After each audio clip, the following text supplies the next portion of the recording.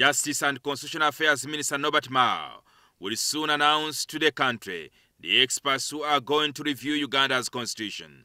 According to Mao, the commission will be comprised of not more than 20 people, and there will be Ugandans of proven record of integrity to deliver the best wishes of Ugandans. We want the citizens to own the process. You know, we the politicians, we are losing credibility. Because before you open your mouth, people know what you're going to say. Mao was meeting human rights activists from the East African partner states who called on him at his office to advocate for the abolition of the death penalty from Uganda's statute books. Uganda still retains the death penalty, but of course opinion is divided over this matter. So we would like you maybe to consider it as an agenda item among those for constitutional review.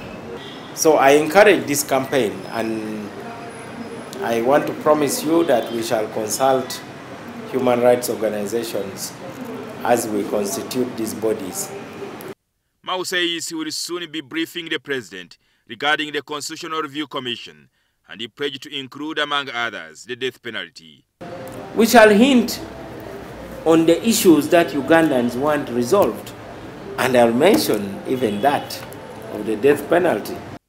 Mao has also revealed that a transitional justice bill is in the offing. The bill, according to the minister, will allow Ugandans to freely discuss a smooth transition of power, which is going to create a national dialogue and reconciliation commission. We believe that that commission will help Ugandans to have difficult conversations. Who killed who in the past? Mao further says he was deployed in the Ministry of Justice and Constitutional Affairs to largely champion changes that will see a peaceful transition of power. Uganda has never seen a peaceful transition of government. Congo has seen a change of government peacefully. Burundi has seen a change.